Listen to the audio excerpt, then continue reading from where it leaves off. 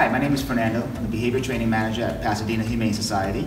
And today we're working with Blip here to teach him how to do a down. Depending on the individual, you can actually just capture it. So a little bit of patience, and when a dog just relaxes and lays down, you can click and then give him a treat.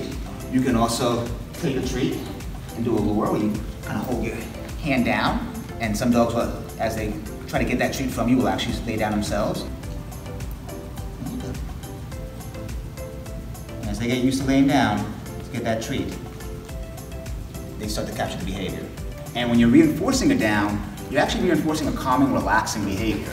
So for those of you who have those high energy dogs that are bouncing off the walls, like Blip here, teaching a down can help them to understand that there is actually an appropriate way to relax and just hang out with you.